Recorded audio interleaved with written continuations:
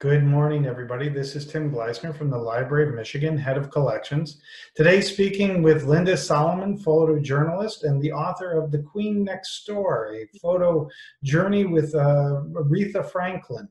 So today, in this continuing segment with the Michigan Notable Books Program, if you wish to support the program, you can contact the Library of Michigan Foundation, either found at the beginning, or contact information either found at the beginning of this segment or at the end of this segment. And with that, I'd like to welcome Linda Solomons. Linda, how are you today? I'm good, Tim. It's great to be with you. Thank you very much. Oh, you're very welcome. Great to be with you. And I just wanted to say to everybody, as I always say with opening remarks about why this book was chosen.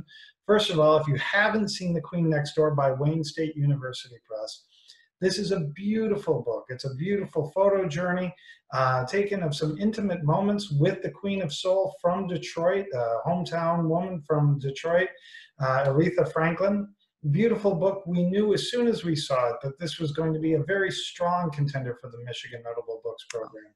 And so with that, Linda, it's very nice to have you here today. And I'm just wondering if you could give us some background on yourself, how you became a photographer / writer. How did that all start for you? And what led you up to this point? Well, it all started when I was a child. I was given a camera at the age of 5, and I was the one in the family always taking all the photographs. And you know, I learned early on it was just a wonderful way to just capture things forever, to be able to express feelings. And it was just, what can I say? The camera became my friend at a very young age. But it was another gift that changed my life forever. When I was 13, my parents had given me a beautiful gift. It was a beautiful book that was embossed with my name. And when I opened it up, it was a photographic album. And that was the gift that truly changed my life, because it showed how my parents were proud of my photographs. Wow. And it was a very sophisticated album for a 13-year-old, and I still have it. In fact, I could probably show it to you. It's right in my library, and it has the photos captured when I was a child. But again, my parents just encouraged me to always take photographs. They, let me continue to grow with my hobby that became my passion, my profession.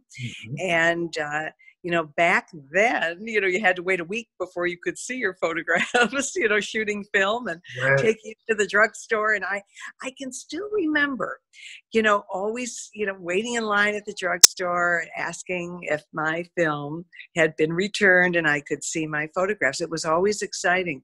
And I think I felt that same excitement when I became, a newspaper columnist, and I would open the paper and see the photos published. And that's how I met Aretha. I was a columnist with the Detroit News in the 80s. And she was just coming back to Detroit. And I had always wanted to meet her and photograph her. Growing up in Detroit, I had the opportunities to see some of the Motown stars as a kid. And I had photos of Diana Ross and the Supremes and the Four Tops that I had taken as a child. But I never had the opportunity to meet Aretha. She had moved early on to New York and Los Angeles and came back to Detroit, in the early 80s. And that's how I was able to meet her, by asking to do a story on her for my Detroit News column. So I have to ask, when you talk about you took pictures of the Motown stars when you were a child, and I'm fascinated with Motown, always have been, and my mom was an avid listener of Motown when I was a kid, and I always danced to it. How did you capture? I mean, were you at concerts that you saw Diana Ross, or was it on? Well, when we were kids, the Supremes and the Four Tops, the Temptations would sign their records. So you could go to record stores in downtown Detroit and wait in line, as I did. And also you could go to the State Fair. And it was wonderful to be able to go to the State Fair every summer and see all of our favorite celebrities in concert. And I always had my camera. And back then they didn't question you, you could always bring a camera. So I have loads of photos taken, as a child, of the great Motown stars. But it was always a dream for me to meet Aretha. And I had heard a promo that she was going to be on a local talk show, Kelly and Company. And I called the producer and I said, I'd love to come down and introduce myself to Aretha and hopefully do a story. And I waited for her outside a broadcast house at Channel 7. And as she pulled up in her limousine, I was standing there and I said, Miss Franklin, I am such a huge fan. And I'm a columnist with the Detroit News, and I'd love to take a few photos of you and to talk to you for a few minutes. Would that be okay? Sure. And she said, yes. And then I said, may I take a photo of you outside the station? And she said, yes. And then as we were walking in, as all photographers always do, ask, can I take a few more? And she said, of course. So the photos that I had first captured are in the book. Right. And it was a magical morning for me because Aretha played piano, in front of an audience of about 75 people.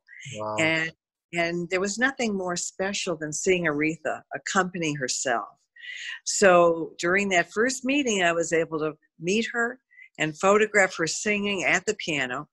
And I did a story for my column in the Detroit News. And she called me. Can you imagine, Tim? Oh, no. It was one of those, old-fashioned pink slips left for me. Aretha Franklin called you, and actually her name was misspelled, whoever had taken the message.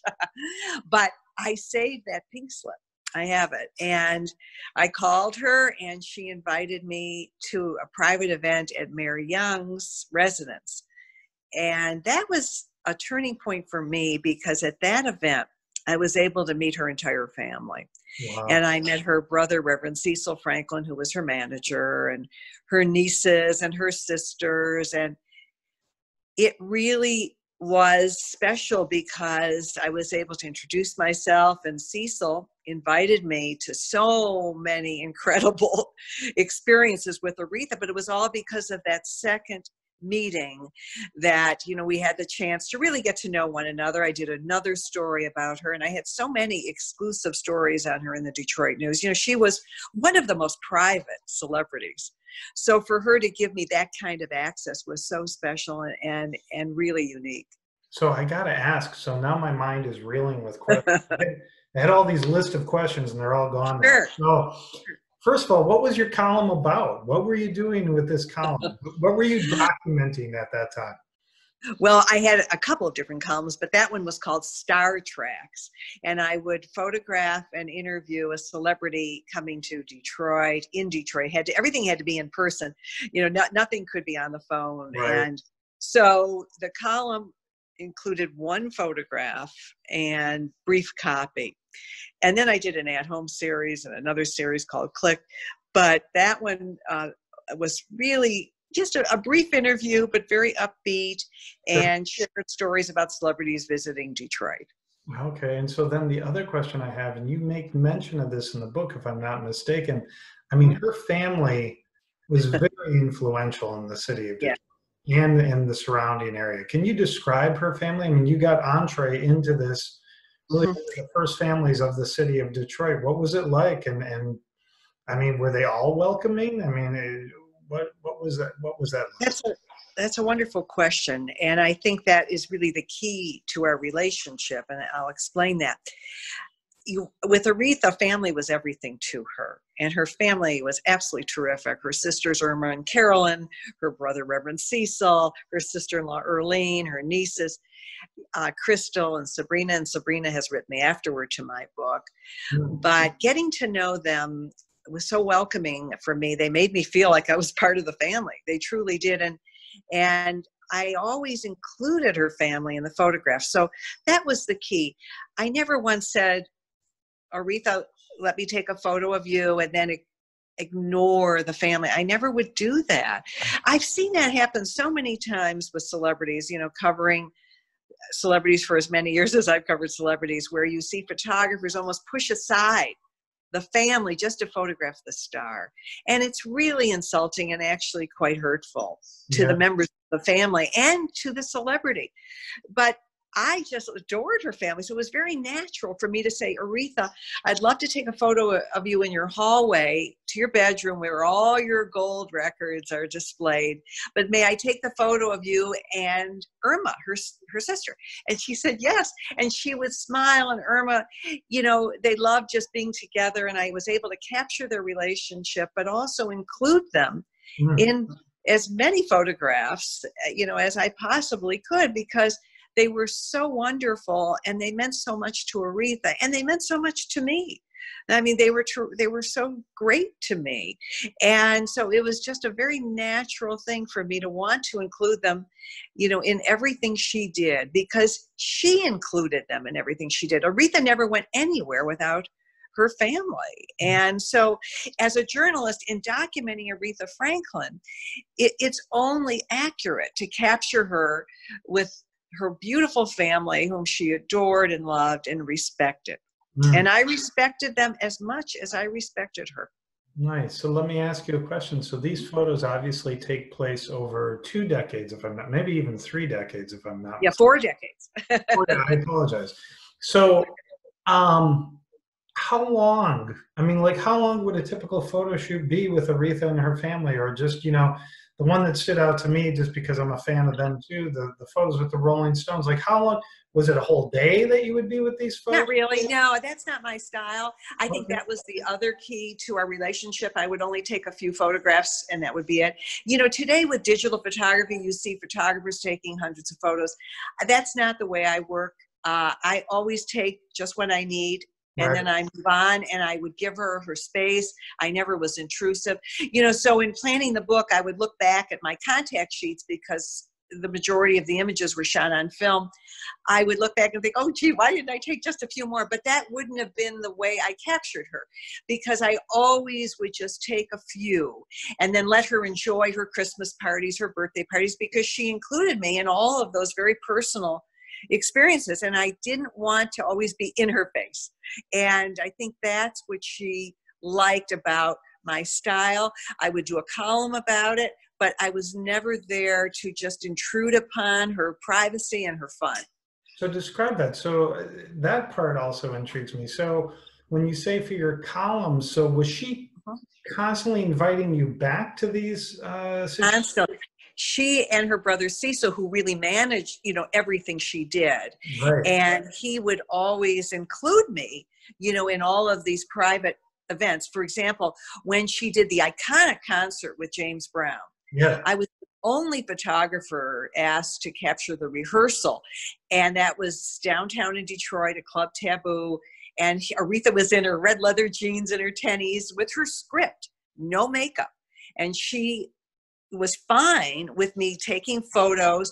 She never once asked for photo approval, which I think is very interesting, Tim, because so many celebrities today, make you jump through hoops. I'll give you an example of that with Lady Gaga, but not Aretha. I mean, one of the greatest superstars of all time. When she trusted you, and that was it. And so I photographed her often during rehearsals. During her first concert with the Detroit Symphony, I was with her on stage, with her. I mean, right there next to her. She had no makeup on. Wow. And I did a photo essay on her for CNN. But she knew that was the way, it should be documented. That's the way she rehearsed, no makeup. And she trusted me, and I will always respect that about her. Also, see, a book like this kind of documentation really couldn't happen again, and I'll explain that. See, today with celebrities, everybody's got their cell phone. Everybody's already put the photos on Instagram or on Facebook, even before the event is over. But with these experiences with Aretha, her private parties, her Christmas parties, her backstage rehearsals, her accepting the AMA awards, there wasn't anyone there with a cell phone. It was just me and a camera. And so today, with celebrities, it would be boring because we've already seen it. These are images you have not seen, or if you've seen them, one or two, of course, were published in my column or or used on television. But with that said, today, you know, this kind of book, no, it can't happen. I mean, the celebrities themselves have already posted everything. So, you know, with that said, you know, at those parties, you know, no one had a camera. I mean, they were private parties of hers, and you know, they were just experiences that I was so very fortunate to be able to have in my life and also to document. Well, you said something very interesting. I'd like you to follow up on it. So you said photo approval. Now, I have a basic idea of what that might entail, but I've never actually heard that term before. So what does that entail with a star, say like Lady Gaga or anybody else of today? Well, it can be a nightmare, and I'll explain that. I was, you know, really there to photograph Tony Bennett, but Lady Gaga was performing with him. Right. And Tony Bennett is a very close friend of mine, and I've documented him for years, and I've done stories for Good Morning America on Tony Bennett as both an artist, as a painter, and of course his incredible career as a singer.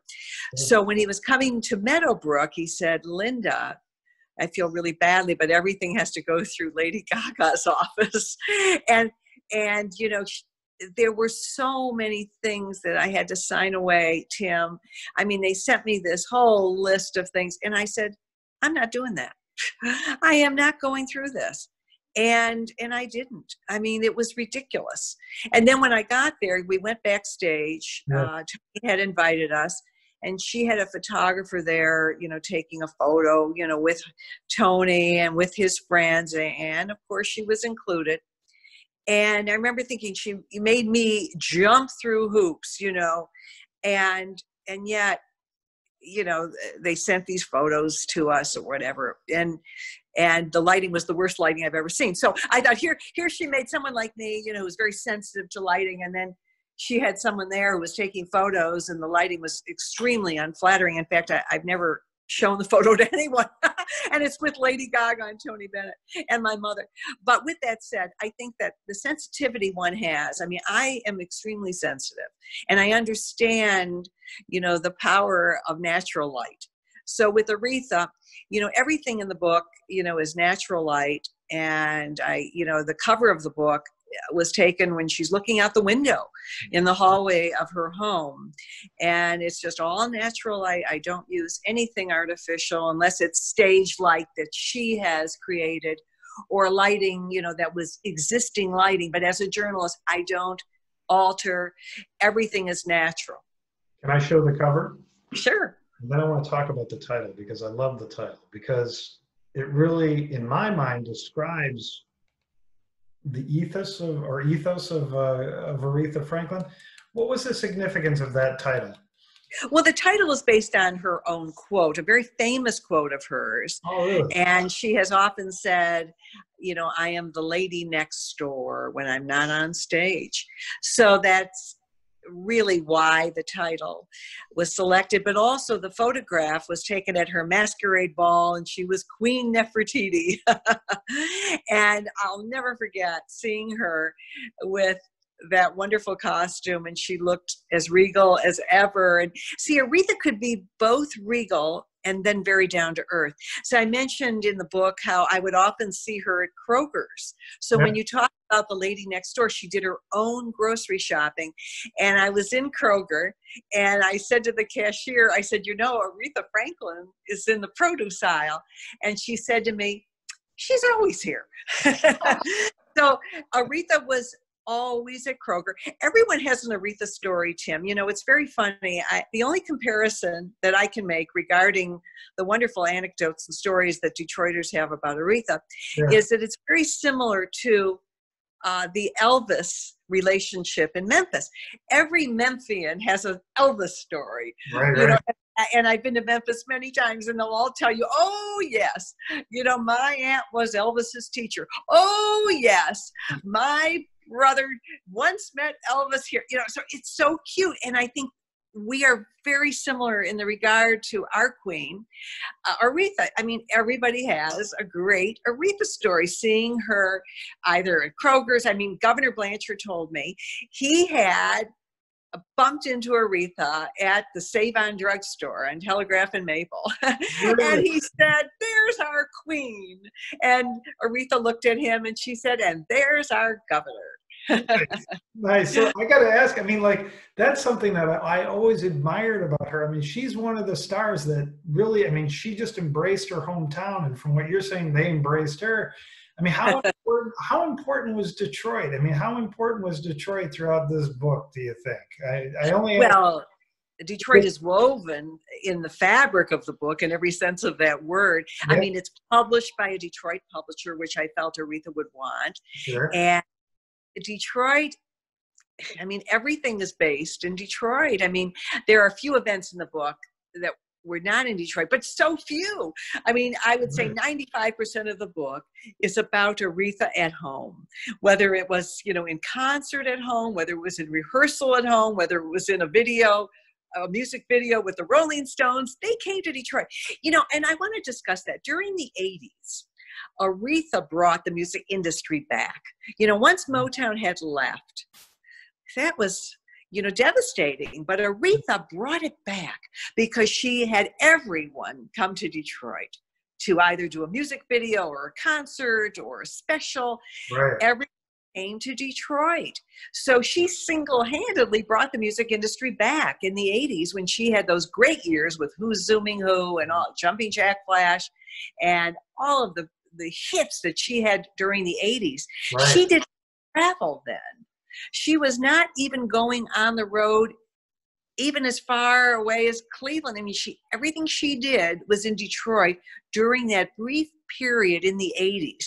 Then she started to travel again, on her bus, and then she traveled extensively, of course, in the 90s and the year 2000 and forward. So, but it was those years in the 80s during the Who's Zooming Who freeway years that she did not travel at all. Wow. So let me ask you, so Mm-hmm. what gave you the idea to create this book? Was this something that you've been sitting on for a while, that you'd been talking to people about? What would finally prompted the making of this book? Well, I never, I wanted her to live forever, so I never thought of doing a book. But when she passed away, I was asked by the family to be the photographer at her memorial. Wow. And that was really emotional for me. And then Sabrina had, asked me to provide photographs for that memorial book that was given out to everyone at her memorial. And I started looking back and I thought, in order for me to really share my love, my respect, I really should do a tribute to her, because I have all of these photographs that maybe people have not seen. I mean, as I said, many were published years ago in the Detroit News, but I thought this really shows her in a way that people will just respect, because it shows her philanthropic heart. I mean, she gave so much back to Detroit. There's a segment in the book where you even see her answering the telephone, Yes. taking pledges at an Easter At the seal PBS program. band. Yes, I saw that. That was amazing. Can you imagine Tim making a pledge and hearing that voice? No. But she was so philanthropic in her hometown, and I thought, people need to see this. Yeah. People need to always understand the queen and also the lady next door. So it was my way of really showing my love and respect. And I think these everlasting tributes, like my book, the film that'll be coming out on Martin Luther King Day with Jennifer Hudson, these are the tributes that need to continue forever for our queen. In today's world, it's so, well, what can I say? The younger generations really only know about the stars that they see in their social media. Right. So it's very important that we continue to share Aretha Franklin with future generations by doing tributes, as I've mentioned. Okay, so let me ask, I mean, you obviously had many, many photographs. What made you choose the photographs that went into this book? Well, I had a great editor at Wayne State University Press who really made that final decision, because there were many, many more, as you just mentioned. Sure. And Annie Martin is a terrific editor. So she was able to just put it in the form that it needed to be in, and she did a fabulous job. I really enjoyed her view of my work and what she felt would really capture both the queen next door, the lady next door, and of course the queen of soul. So the chronological look, because really the photographs, if I remember correctly, come in different years as you're taking. Yes, That was all Miss Martin then? it was. Okay. She was really the one that encouraged me to share more of my feelings. I've always been one to just, I think, share the photograph. But she said, Linda, I think people want to hear what it was like. And she really brought that out in me. And she kept saying, tell us more, tell us more.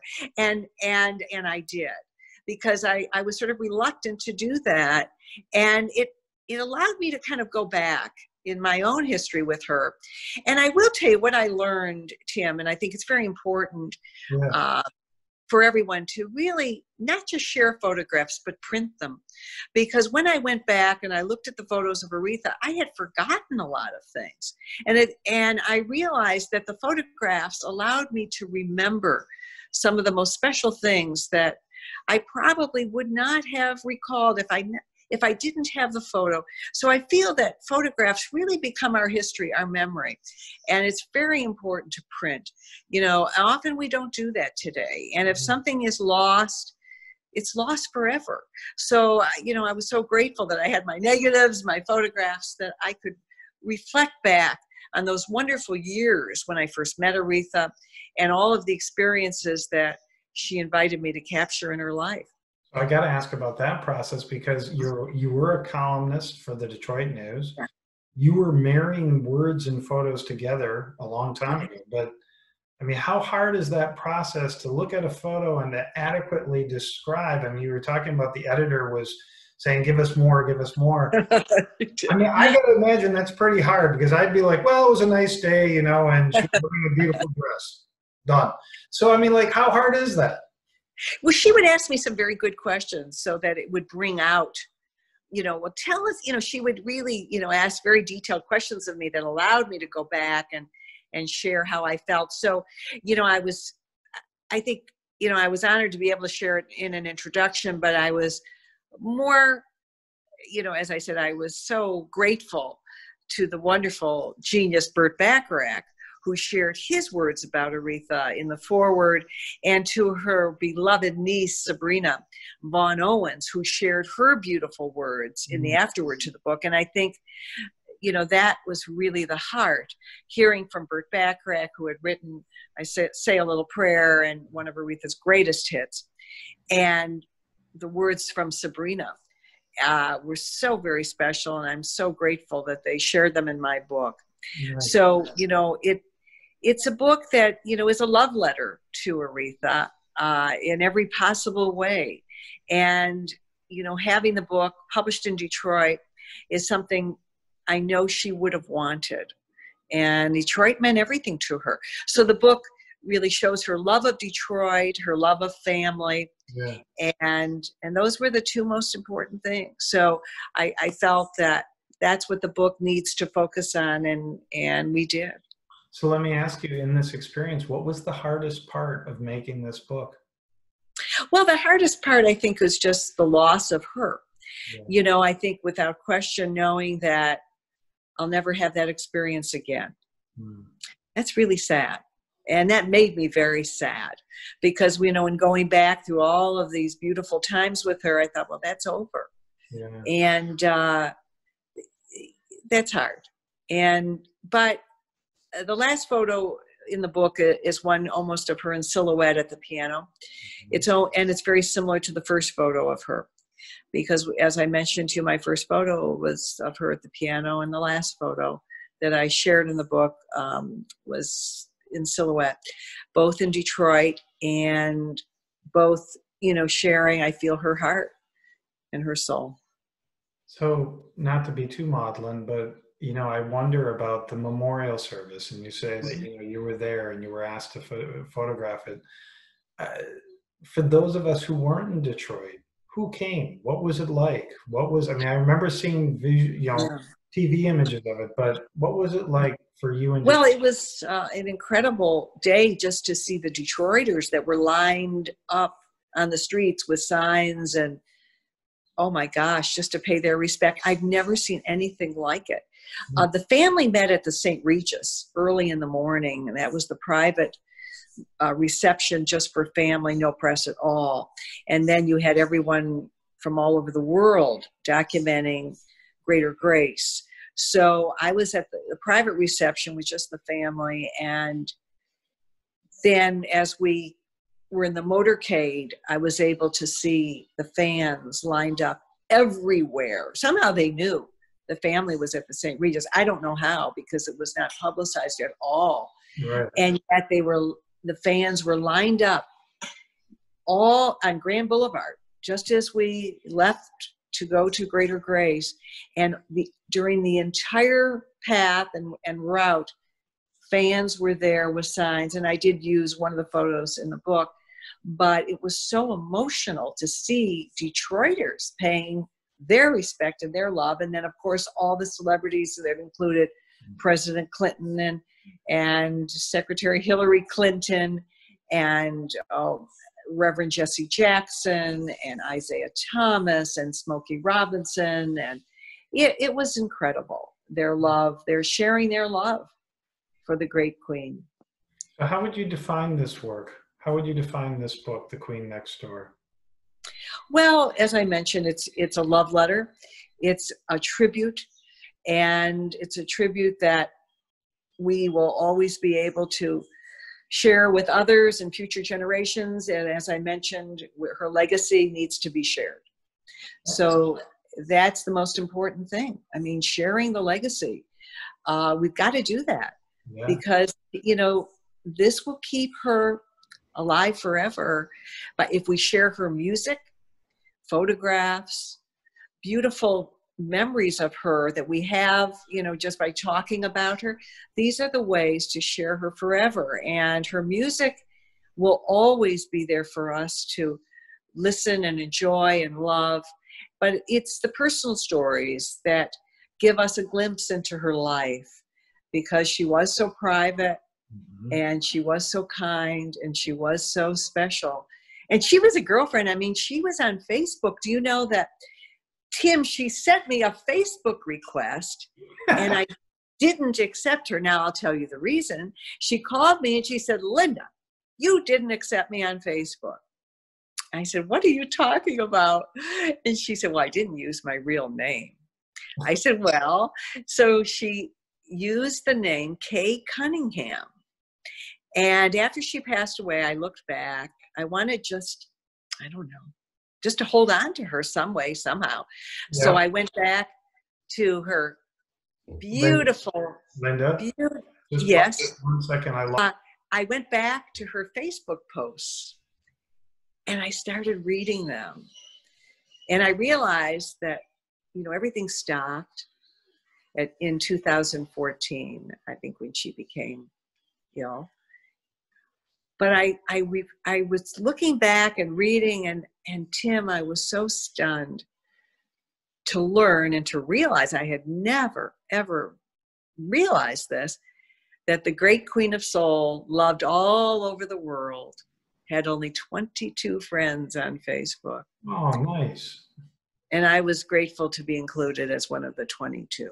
That is very touching, extremely touching. So let me ask, obviously, you've taken many, many photographs over the years. Is there another book that you think? Well, people have been asking me that. I have done other books, and that I'm very proud of. But this one, is my heart. I think yes. I mean, I've been working with children for the last 15 years. I work with homeless children. I give them cameras. Nice. And they capture their hopes and dreams. And the photographs they've taken share the most beautiful life lessons for all of us. They're not dreaming for iPads or material things unless it's a home or a bed or a pair of shoes. Yeah. So I think these powerful photographs taken by children are the photographs I would love to share in a book and to increase awareness for the problem of child homelessness in the United States, because many people are not aware the average age of someone homeless in the United States is 7 years old. Wow.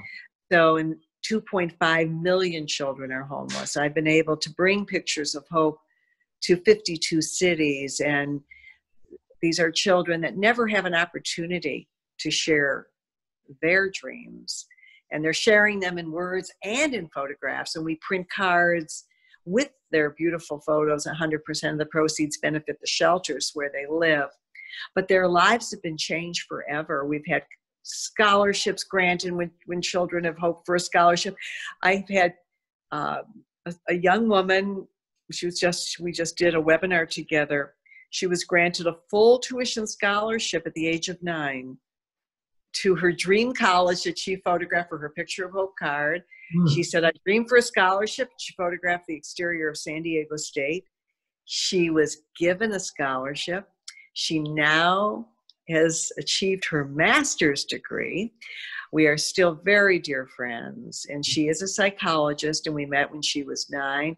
Her parents, they were homeless. They are now ministers in the Salvation Army, and their entire lives were changed by one photograph, because that photograph showed that someone believed in the dreams of their young daughter. The parents never had the opportunity to attend college. She's first generation.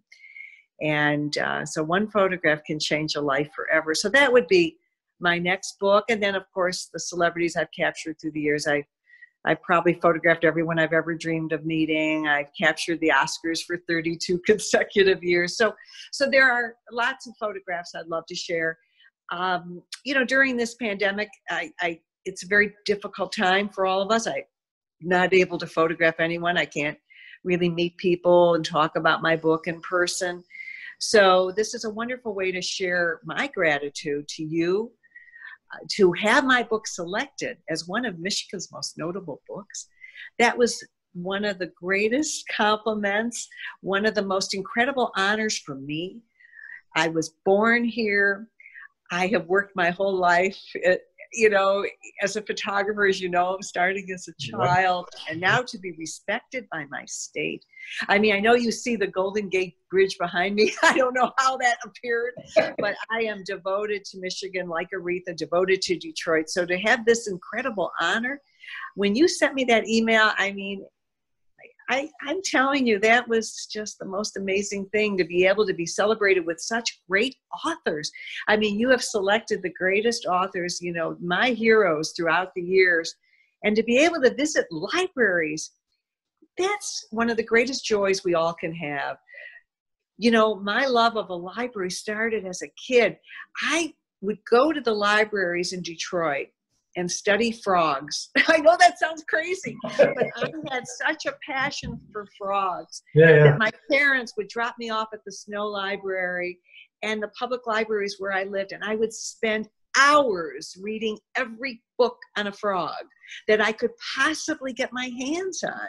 And this was a way for me to learn about my passion and my love. I couldn't, we couldn't afford to buy those books, I was a child. So to be able to go to the library and study my passion as a child, and then they would take me to other libraries so that I could find more books about frogs. So my parents would just spend hours with me at the Detroit Public Library. So to be able to, to have this honor, Tim, this is everything, to me, because of the library is my safe harbor.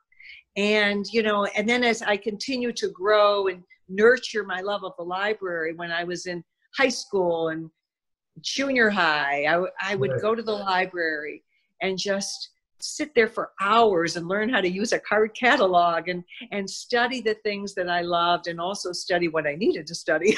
Maybe I didn't love it so much, but at least I had the resources by going to the library. So that's why this honor, it is just, it's just huge for someone like me. And, and that's why I was so upset that I couldn't go to libraries and share Aretha, during this pandemic. And hopefully when things become normal again, I'll be able to visit with the libraries and meet people and just share our stories. And like I said earlier, I want to hear everyone else's love for Aretha. And that's what the library visits are all about. It's that connection, being able to share with a community our love for the Queen of Soul. So hopefully we'll be able to do that once everything changes back. I have to say, the libraries that were chosen for you were definitely excited. I know that, for you to come Yes, and share yes, your and book. I was too. And that is a great tragedy, but also this ability to talk to each other via video is just an amazing thing, and we wouldn't have done it without this tragedy. I guess my question for you finally is, why do you think someone should read this work? Why should they look at The Queen Next Door? Well, I think, as I said earlier, it will give you a glimpse into the way she really lived her life. So many people just see a star on stage or just listen to a star, but this is an opportunity for you to really get to know her and to see her heart. That's what it's all about. You know, as a journalist, it's revealing the heart, and I hope I've done that. And that was my mission. And again, it's just sharing my respect for her. And I think, you know, she's, you know, I think Barry Gordy said it best. He said, some stars come along every 10 years. Some stars come along every 20 years. And some stars come along just once. And that's Aretha. Very nice. Very nice. And thank you, Linda. Thank you for being with us today. And thank you for sharing your thoughts and your heart with us. And to all of you, The Queen Next Door, Wayne State University Press by Linda Solomon. This, again, is the Notable Book Tour, virtual. And if you are looking to support Michigan Notable Books, please contact the Library of Michigan Foundation, where contact information can be found at the beginning and ending of this episode. Thank you so much for being with us. And Linda, thank you for being with us. Thank you, Tim. Stay safe. Stay happy.